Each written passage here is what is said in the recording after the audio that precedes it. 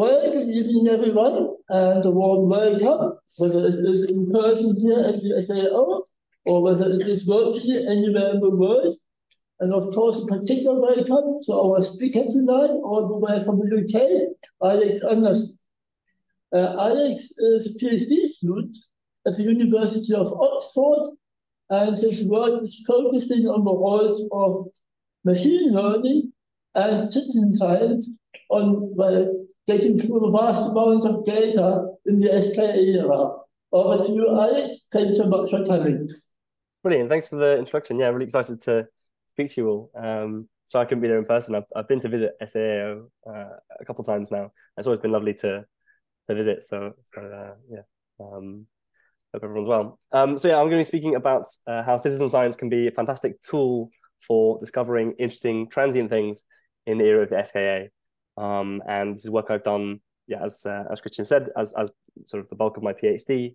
And I do this as part of the ThunderCat collaboration, which is a survey project on MeerKAT, and people who build the Zooniverse platform, which I'll get onto in a second, and several thousand members of the public, which has been really, really exciting. So I'll start with the telescope that probably needs no introduction, but all of my work uses MeerKAT, this fantastic facility up in the Karoo in the Northern Cape. I was lucky enough to get a chance to visit this July, and it's phenomenal to go and see, and it really is leading the way in terms of doing the kind of work that I'm interested in, and lots of other fantastic science. So everything I'm talking about today is stuff I've done as part of my PhD with MeerKAT, but a lot of the methods could be applied with other telescopes.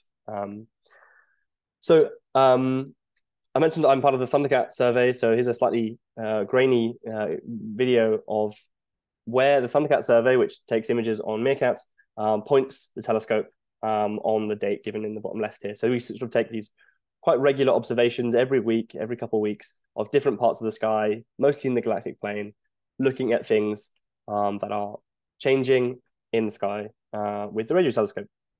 So one of the main aims for ThunderCat is looking for X-ray binaries, which I'll get onto in a second.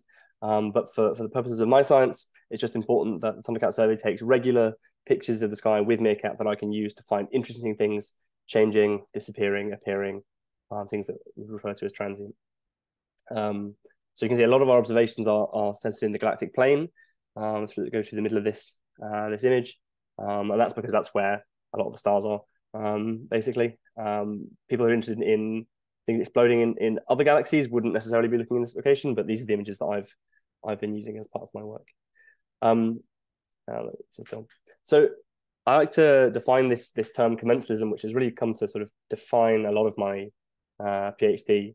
So commensalism, it sort of means eating at the same table as, and originally comes from a sort of ecological setting where you have two species and they sort of interact with each other, and one species gains benefit from that, whereas the other one doesn't. So this is like when you have sort of fish that will hitch a ride on the back of a larger fish, for example. In an astronomer's context, of course, this isn't to do with fish. This is, if you take your pictures of the sky for your science case, so in this case, the things that the ThunderCat team are interested in, then I can use those science for completely complementary investigation into the things I care about. So everything I'm going to show you was observations we had anyway, and it's sort of, this is all bonus science that doesn't cost anything in terms of telescope time. There's 0 additional hours of telescope time here. So just to really hammer home that point, this is a really lovely picture of the Serendipitous X1 field taken by my colleague Kelly Bohile, who's at UCT.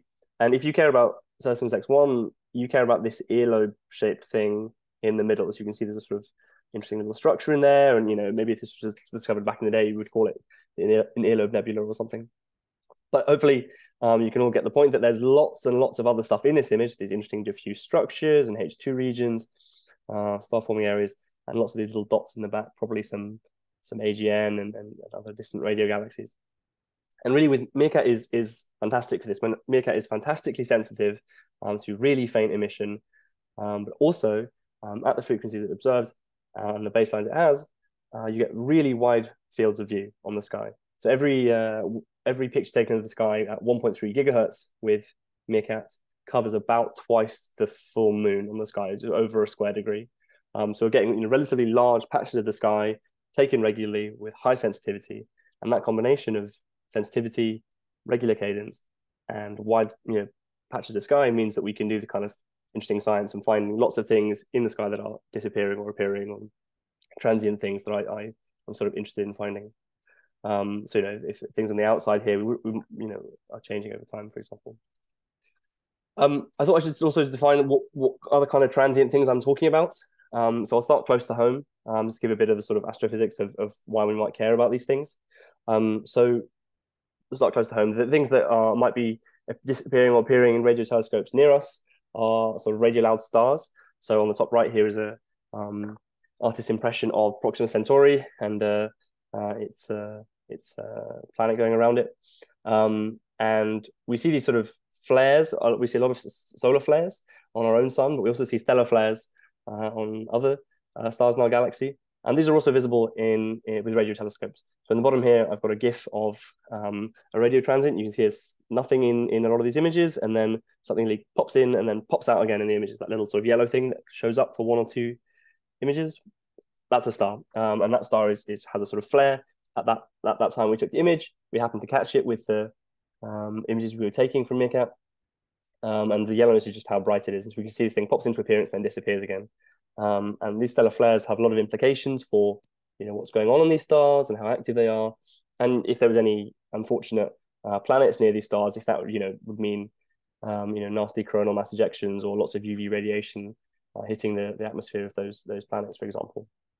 So that's quite interesting. On the left here, I've got a picture of, I think this is a Wolf-Rayet star taken by, this is from Hubble, so this isn't a radio image, but it's illustrating my point that another kind of interesting star that we see with the radio telescopes are OH Maser stars. So these are stars that have a sort of dusty atmosphere around them. They are sort of through the main sequence of their lives, and in this sort of puffed up atmosphere around them, you end up getting essentially laser-like qualities in space, where particular molecules, for example, OH molecules, get excited by the light from that star, and we can see that sort of excitement and de-excitation at radio wavelengths.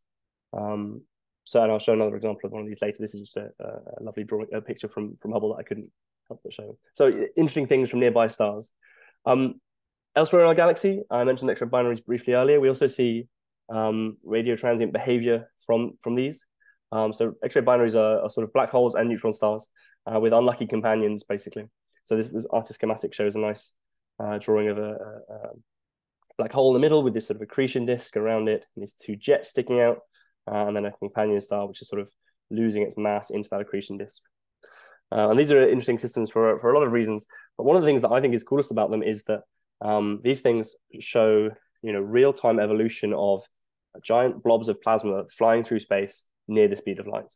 So these two panels on the right here, this sort of one still here, and then this sort of GIF that we'll loop through, are two examples of X-ray binaries that show, these are both taken with MeerKAT, these images, I should say. You see this sort of one component on this one in the middle that sort of stays there, and these other sort of smaller components of the image that sort of seem to move away from the sensor.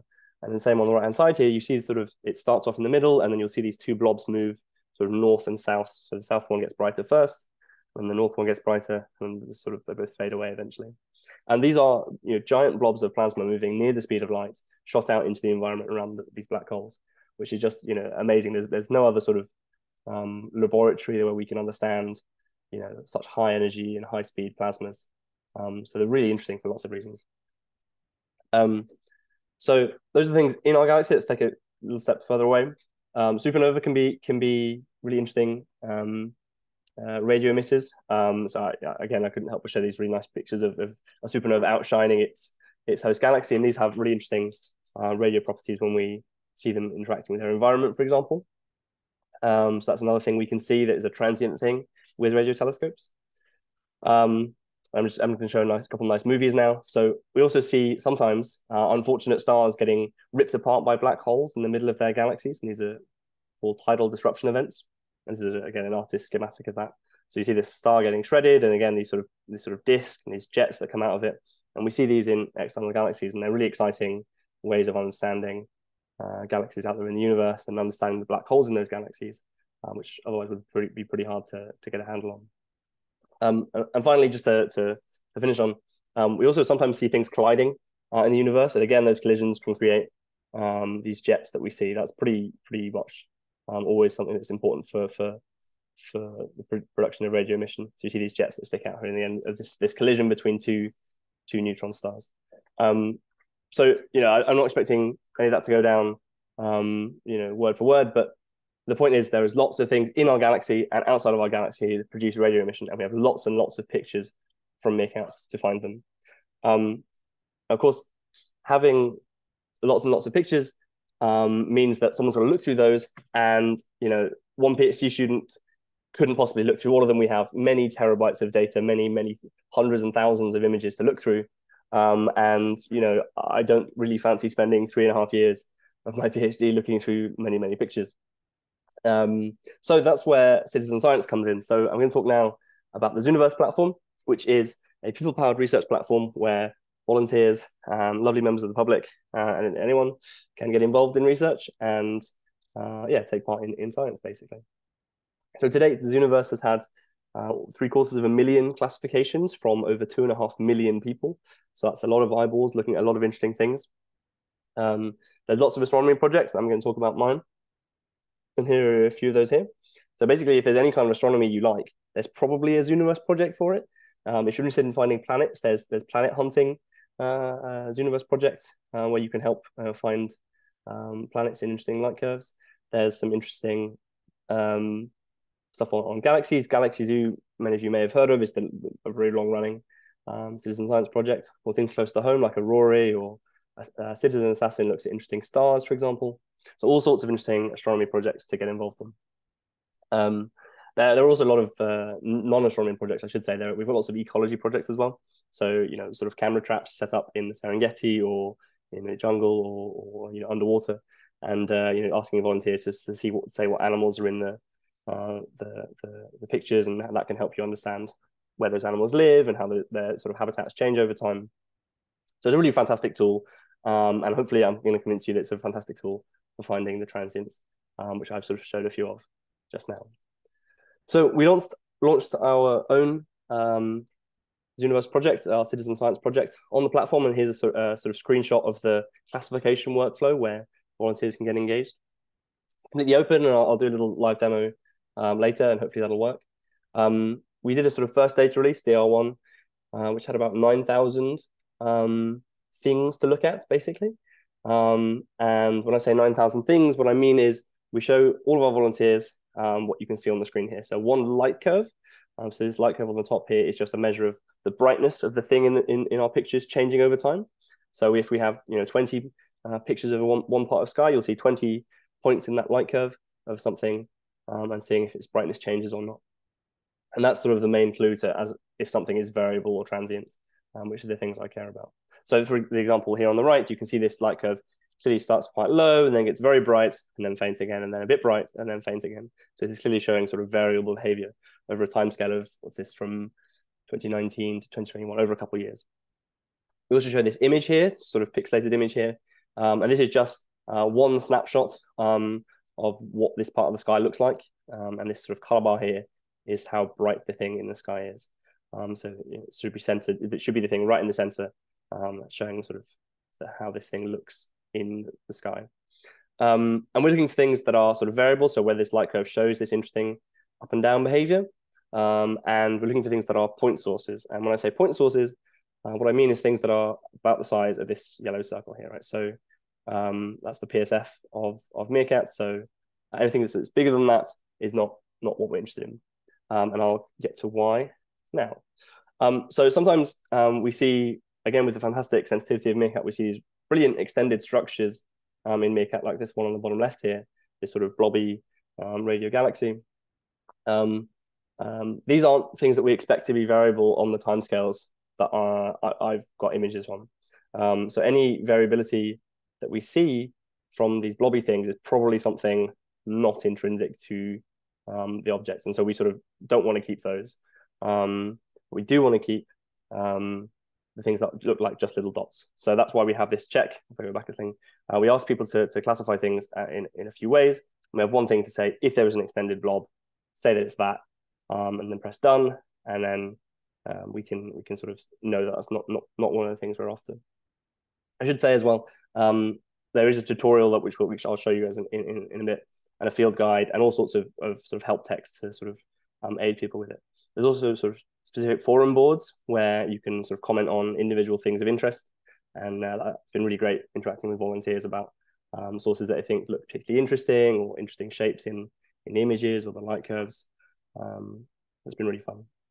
So yeah, so they might have those extended blobs that I just showed you. When I say stable here on the right here, that just means when the light curve here is just sort of a flat line and there's no clear varying in it. An artifact is just something where the way the image has been made makes it look like there's something there, but it isn't. So those can be a bit hard to find. We haven't actually seen too many of those, so I wouldn't worry too much about it. And then the transients and variables are the things, of course, that we're after. And you can also say you're unsure. That's perfectly reasonable, you know, and that gives us a good sense of if something's, you know, clearly a transient, or if it's a bit, if it is a bit unsure. So I showed you these images. The other thing we show you are these light curves. So I'll show a couple of those here. So we want these things to be varying. So this thing on the right-hand side here, you can see there's a clear measurement at this particular brightness. This flux density measurement is just basically brightness of the source.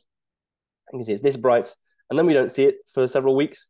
So there's non-detection. So these arrows pointing down mean we looked in that part of the image, we didn't see anything. And then it gets really bright and then down again, and really bright and down again. So that's the kind of thing we want, this sort of clearly varying behavior. And then this one on the left here is sort of interesting. As you can see, it's much fainter. These numbers are much smaller than these ones. But the uncertainties, which are these sort of straight lines on the data, are much larger. So you can't really say clearly if this thing is varying. You know, these points are you know, slightly offset from each other, but given the size of the uncertainties, these error bars, you know, we can't say that it's actually definitely a varying or transient thing. And this gap that you'll see in some of the data is just there are no pictures of this part of the sky taken there. And this is the current data release we have live. So I'll show a few more examples of this in the demo. So that's sort of everything we want. So this is the kind of object we might be looking for with the citizen science projects, where we see a clearly varying light curve. This thing here goes down and up again, no observations, and then down again. And clearly it's just the size of a dot. So these are the kind of things we want to find. And then we sort of, once we've found a selection of these, we then go off and do further study and see, you know, are these nearby stars? Are these distant galaxies? This kind of thing. So that was our first data release and sort of how that works. So how did it go is a reasonable question. And also it went pretty well. We had about 90,000 classifications in 3 months, which works out as about a click every minute, which was fantastic. I mean, we had basically, you know, people helping my work and getting engaged and you know, getting through it at a really rapid rate. So that was really fantastic. We had over 1,000 volunteers take part in the project, and it was really great to speak to everyone involved. What I'm showing on the right here is a sort of histogram of how many things on the website were classified by how many volunteers.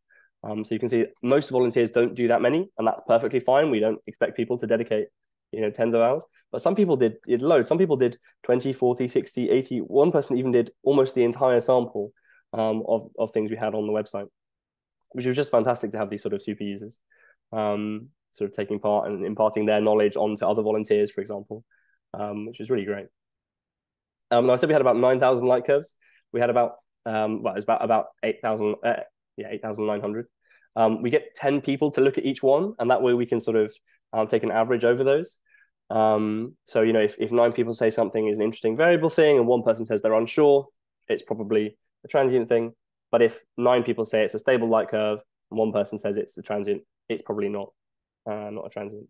So what we do is we take those sort of 10 votes on each thing in the sky, and we take everything where 4 out of 10 or more say something was a transient, and we take a look through those, see which ones look interesting. And from that, we found 168 variables and transients from our volunteers. So that's 2% of the things that we were looking for. So this is a bit of a needle in a haystack situation. We have 9,000 to begin with, and that takes us down to 200, less than 200. But this is fantastic, right? This means that these are things that our volunteers found. I would have taken, you know, years to get through that data, which is brilliant. Another thing, you know, that's reasonable to check is, you know, would we have found these things with any other methods?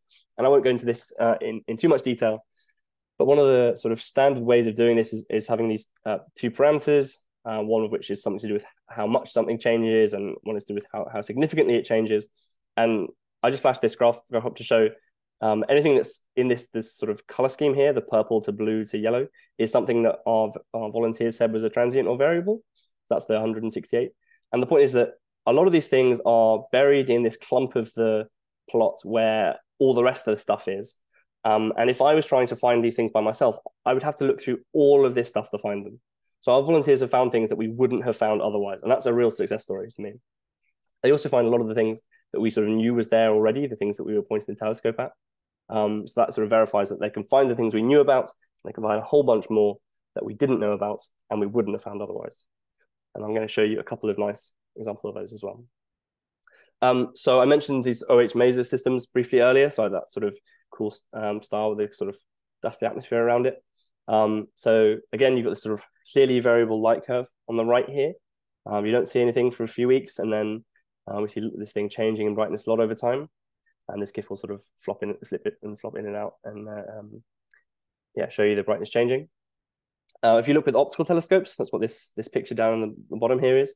There's nothing there at all. It's completely obscured by dust. But if you look with mid-infrared telescopes, you see this thing that's sort of saturatingly bright. It's really got these sort of diffraction spikes sticking out of it. It's a really bright thing in the infrared. So I did a bit more digging on this, spoke to a few people who know a lot more about this than me.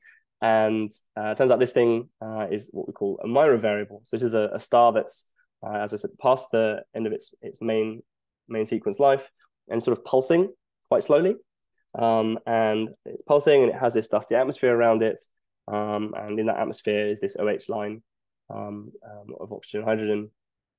And these sort of pulsations are meant to sort of affect how much that sort of line gets excited, and that should sort of affect the variation we see here. And we also know this star has a companion, so these are two stars going around each other, which might have something to do with why this light curve goes up and down like this. I still don't know fully, and we're going to do a few more investigations on this, but it's a really interesting example of something that we weren't expecting to find, or at least I wasn't, and something that our volunteers did find. That's something in our galaxy. There's something outside of our galaxy as well. So again, this really intriguing light curve shape here. So you see this thing goes up and down and up again. And our volunteers found this and thought it looked really interesting. This is probably a distant radio galaxy that is varying for one reason or another. Still not 100% sure why it's varying like this. It might be something's changing in that galaxy, or it might be that between us and that galaxy, this thing is sort of scintillating in the same way that sort of stars twinkle in the night sky. We couldn't find anything with other telescopes for this source. And this is because if you remember that GIF I showed you right at the beginning, a lot of our observations are taken right in the middle of the galactic plane. So any optical counterpart would be probably extincted beyond being seen. But it's probably the core of a distant galaxy we expect. And this sort of light curve shape was so sort of pleasing to one volunteers that they sort of commented on the talk forum and saying, this variable is so perfect, they rake through the metadata to see if it was a simulation. Because some projects throw in sort of fake data to test participants to see if they agree with experts, for example. They said, this is so crazy, this is real. It's just too perfect, and bravo space. So, I mean, if you're going to take anything away from this talk, just taking away bravo space, that's a good message to go away with, I think. So bravo space, there's another interesting, weird thing we can find. So that sort of went really well. We now have a second data release live. So what I'm showing you on the right-hand side here is a sort of cutout of one of the most sensitive pictures ever taken with a radio telescope, pretty much. So this is of the Laduma field, which is part of the sky which has been really extensively observed by MeerKAT, but also historically by things like Hubble and lots of X-ray telescopes, Chandra for one. We have really, really deep observations of these. We have 19 of them, which are currently live, and you can see just sort of how many interesting things there might be in this picture. There's a couple of interesting galaxies you can see on the right here. These sort of lobe structures are really interesting. We've got 19 of these pictures. I'm just going to play astronomical spot the difference to see, what's interesting now. I've got a couple of QR codes at the bottom here, but I will. You don't need to take any note of those, but I'll show the demo in a second. And as part of this second data release, we wanted to use this citizen science platform as a tool for engagement. So earlier in the year, I got the chance to come down to South Africa and work on a project with Sereo, which is what I'm going to talk about briefly now. So with Sereo, I got a chance to visit Carnarvon, which you can see on this map here, which is about an hour and a half drive from the MeerKAT site. And as part of National Science Week, we ran a project there with some students from Carnarvon High School. The students came down to Cape Town after I'd been to visit them, and we did sort of 3 days of learning about the citizen science platform, learning about the astrophysics, and speaking to our current students in Cape Town, so current honours and master students, about what it's like being a scientist and you know, how you can do that, and the sort of interesting work that we do and what it can lead to. So we showed them around. So I think here's Christian showing them around the domes at SKA. So they really enjoyed that, which was great to sort of show them some of the fantastic history that's on the site. And then here's at the bottom here is the students at the Sereo Operations Center, just over the road. And they all really loved this. It was a great chance to see, you know, the inner workings of the telescope. And I really hope that this sort of was really fun for these kids, and they seemed to really enjoy it. They were really engaged with the project and did loads of work on the platform. And you know, I think it's important to give back to the community in the sense that there's this world-class facility that's basically on their doorstep living in Carnarvon, and giving them direct access to science from that telescope. I think that's a really, you know, crucial thing to be able to provide to people. We've also had some fantastic work done from the IAU's Office of Astronomy for Development to translate the project into lots of South African languages. So I'm actually currently uploading those to the site. So many thanks to Sibilelo Mokapela for helping with that.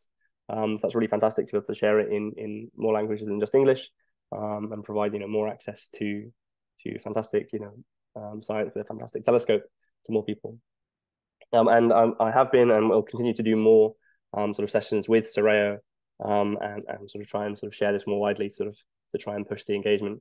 Because I think, you know, in addition to doing fantastic science, which it does do, we can also, you know, sort of provide science access to people in a way that is, you know, pretty unique, in my opinion.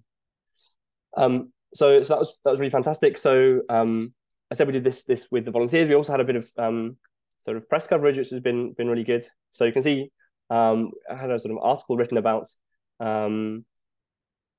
this citizen science just before we sort of did the project with those learners from Carnarvon. We've got a big spike in volunteers here. So what this histogram is showing you is how many clicks were there on the website on any given day.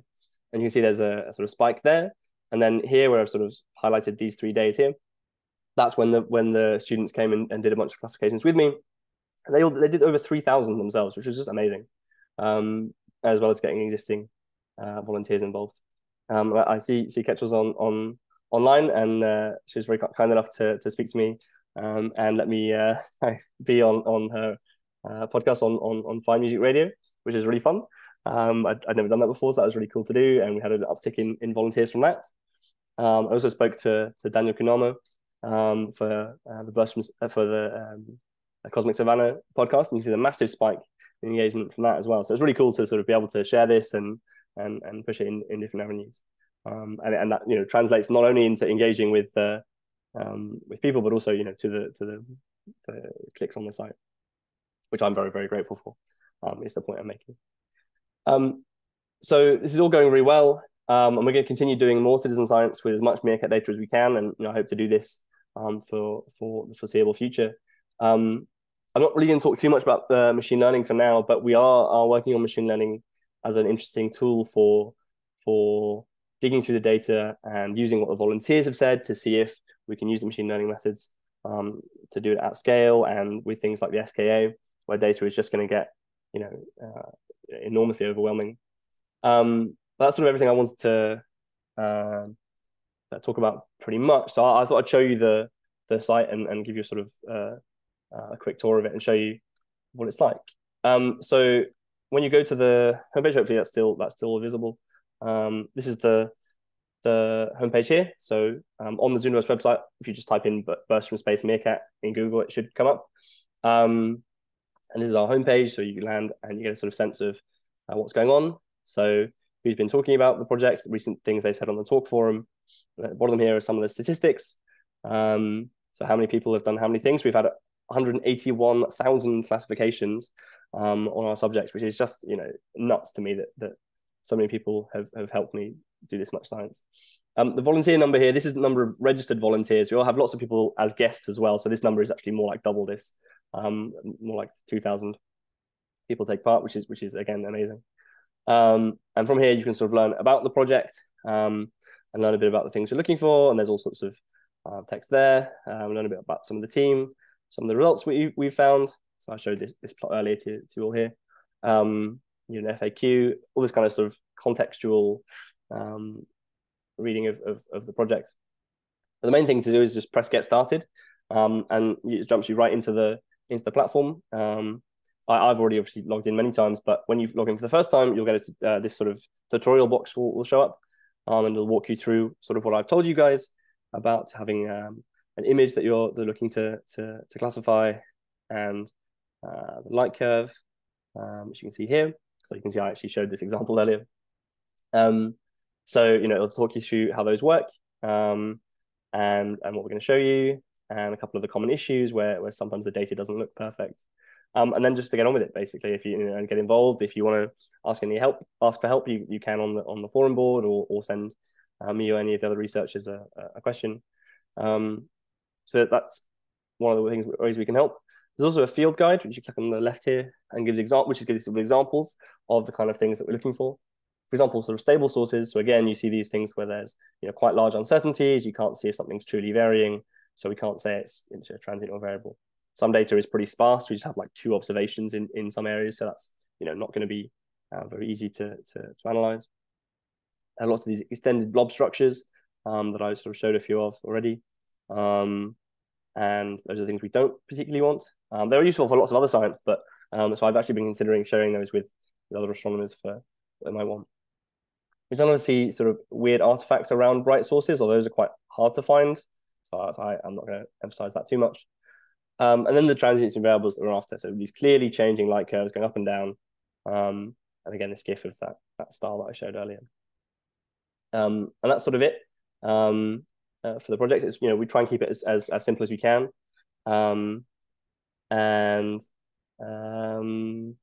Yeah, so if you want to get involved, I'm more than happy to share this link around. And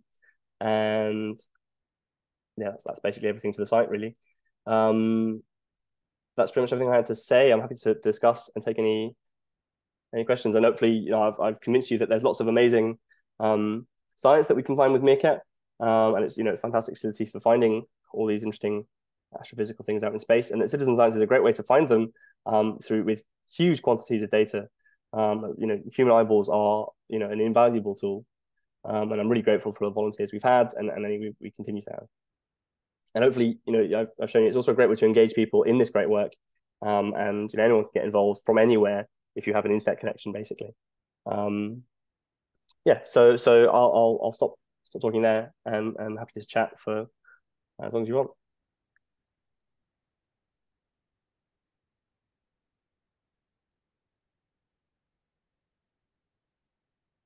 Thank you very much indeed for the interesting presentation, Alex. The floor is open for questions, and I see there is a hand up already by Simon. So yeah. Simon, just unmute yourself. Hi, Alex, Hi. and all. I hope you can hear me. Yep. Yeah. So I've been using the First from Space project for about 2 months now, and I'm really enjoying it. It's quite easy to use.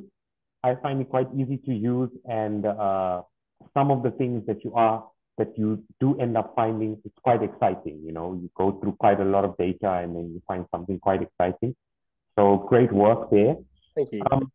I just had one question, and that had to do behind why are there such large uncertainties or error bars of the light curve? Yeah, this is a really good point. Yeah, so I've shown a few examples. I'm sure you've seen many more if you've been classifying lots. So generally, there are larger uncertainties on these sort of measurements of the brightness when things are fainter in the sky. So we'll be more sure if something's bright and far less sure if it's really faint. And with these images, particularly in this most recent data release, because they're really, really sensitive observations, we catch, the sort of natural distribution of things in the sky is that there's a few bright things and there's lots of mediumly bright things and many, many, many really faint things. So it might just be that there's lots and lots of these very faint things that we can only see with these really deep observations. Because they're quite faint, you end up with these quite large uncertainties. So that then gets quite hard, because if you've got lots of these things that might be too uncertain to tell, which is one of the challenges. But that's I think what is mostly causing these things. They're very faint, so it's hard to be sure exactly how bright they are. And there's lots of the faint things because that's sort of how they end up on the sky. Thank you so much for answering my Yeah, question. thank you so much for getting involved. I mean, that's lovely to hear. Yeah, I'm loving it. I see there is a question from Audrey on the chat, which is, yes. What's the minimum and maximum number, roughly speaking, of sources to examine that makes a citizen science effort worth it? Oh, this is a good point. So I guess this is in relation to, if you were thinking of, if you have lots of science you want to do, how best to do it. So I mentioned that the amount you need sort of depends on, first and foremost, how many bits of data you have. So for me, it's like 9,000 light curves in the first data release. We've got about 12,000 in the second data release. So that's lots. But then there's this other component of how many people you have look at each one. So we had 10 people look at each one. So that, that means it takes 10 times as long, but ensures a slightly more robust sort of answers. Some of the really established citizen science projects have 40 people look at each one.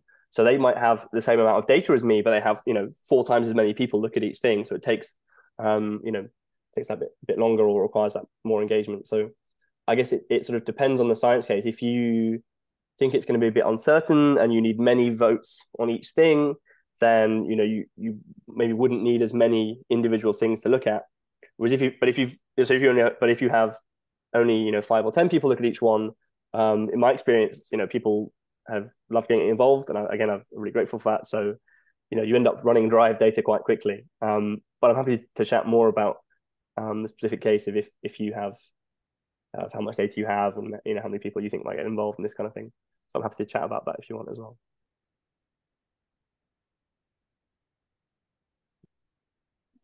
I have a question. Sure. You briefly mentioned machine learning. Yeah. Do you see machine learning making human volunteers obsolete anytime soon, and why or why not? Yeah, so I think machine learning, there's a lot of hype around it in a lot of ways, and I try not to buy into too much popular hype about it, but it is a fantastic tool for dealing with large data sets, and it has shown real promise in lots of areas of astronomy. I don't think that humans will ever be replaced, certainly not in the aspect of citizen science that I've been doing. I don't think that machines will be able to replace humans, certainly not in the next 10 years in any way. For one thing, to do a lot of machine learning, you need to train your machine learning models, and to do that, you need to know what you're training it with. You need to have a sort of sample you understand to train your machine learning model, and to do that, you need humans to have labeled that data. So again, unless you want a single person to label all of it, then citizen science is a way to do that. But furthermore, machine learning, as I said, is great when dealing with lots and lots of data. But it might not necessarily be good at some of the nuances that human pattern recognition are really good at. So there are a few examples in where machine learning can find things that are sort of weird or anomalous. So I've actually worked on some anomaly detection models, and that the machines are very comprehensive, but they're a bit sort of dumb in some way, in the sense that things they find to be anomalous might not necessarily be astrophysically interesting. So they might say something is a potentially really interesting source in the sky, but actually if you look at it and take one glance and go, actually, no, I know that that's actually caused by an issue with the telescope or something that the machine learning doesn't know. So I definitely think there's a discussion to be had about how to prioritize when to use the machine learning to churn through big amounts of data, and how to prioritize human attention, which is a very valuable and useful resource. But I don't see machine learning taking over and making citizen science obsolete anytime soon, which I think is good. Yeah. Thank you. Are there any questions? Ketchel. Oh, Ketchel has the heads up. Ketchel, over to you. Yeah, so there's also, I think, another one in the chat. Mine's yeah. a good question. That was a great talk. Thanks very much, Alex. It was really, really, really terrific. Really enjoyed it. So what visualization tool did you use for those the radio astronomy images? Yeah, so I mean, I was going to flick back to some of them, but I'll leave it on this pretty one here of one of our fields. Not the Laduma one, but the others. Just the little ones. With like these. the purple and ochre color map, that one there. Yeah, so these so the way that we sort of have things working in our collaboration is that all of the images get taken by my collaborators, and I take the images and I run a sort of software package on them, which is called the transient pipeline, which sort of finds where all the things are in the image, so all the sort of circles or all the dots. So source finding, and it sort of records where those positions are, and then I've just written my own scripts that will just take the images I have, find where the things are in them, and sort of cut out a little section of the image and save it as a PNG for me to use. So I've just made some scripts in Python to make these sort of little cutouts of the sky once the images have been made for me. If that answers the question, I'm not sure. Yes, it does. Yeah, thank you. Fantastic. And yeah, I see a question in the chat about any thoughts on gamifying citizen science, and does it promote competition or cheating? So this is a really good point. A lot of people sort of internal to the Zooniverse sort of development team have thought a lot about this, and there is this balance between you want people to be sort of fun and engaged, but if it becomes too much of a competition, then that can lead to suboptimal results. You can imagine if you were giving prizes for people that did the most work, then that would push people to perhaps sacrifice quality for quantity, for example. So there are examples of, so I think that's something to be careful of. That there are examples of some Zooniverse projects where you have sort of levels of a project. So and that's more to do with sort of how experienced a volunteer is. So that sort of first level might just be it does something look like A or look like B, and once someone's confident with that and you've assessed that in some way, then you sort of unlock a level 2, where there might be tiny difference between different A type 1 and A type 2, for example, and it sort of gets more nuanced. So that's a way that sort of game type terminology can come into it, but I think they work quite hard to avoid making it too competitive or sort of reward based, because then that might cause issues, I think. Yeah. Then Richard has his hand up. Hi, Alex. Can you hear me? Yeah, I can. Thanks. Great. That was a great talk. Thanks very much.